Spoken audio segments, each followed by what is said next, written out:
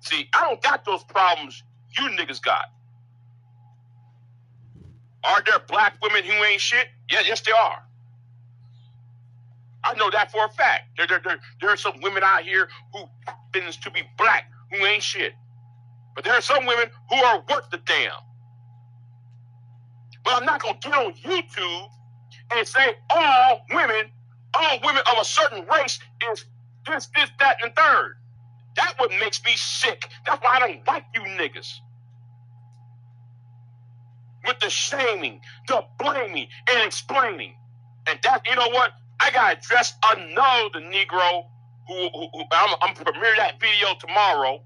I got a video for that for the other big ass nigga too. I got to dress his ass too. Talk about Latino milk.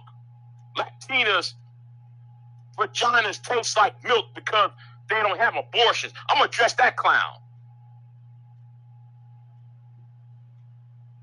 Since though he wants to do that triangulation and do all those lying and slander.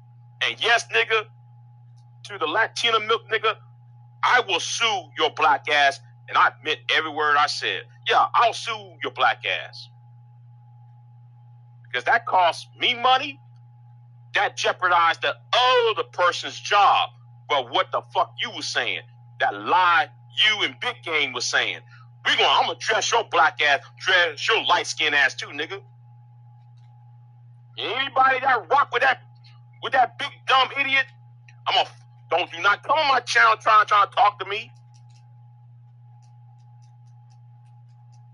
Don't even try to talk to me and try to Big J, trying to lampoon me, and no, it's over with. At least I got sound clips to back up what I'm saying. That nigga can't even put up a video or the link or even the fucking ass date when that alleged statement was said. And the video I did on that alleged statement is still up. Blue Daishiki. Now back to the other nigga though. Back to you. I need to start asking you a question. Why you brought your black ass on my panel yesterday? See, a lot of y'all are actually hoes. Y'all play hoe games.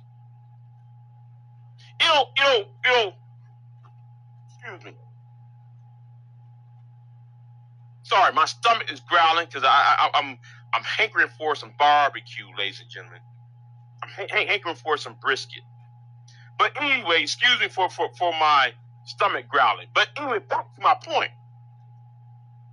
God damn, I wish this barbecue place open up. I had to wait for 4 more hours for it to open up. But anyway, back to the point. Y'all created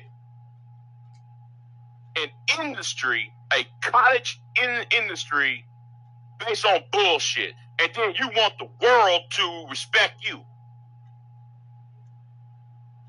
You want the world to respect your black ass.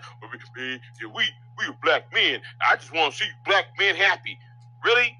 You want to see black men be happy by putting down other people down? How does that supposed to work, idiot?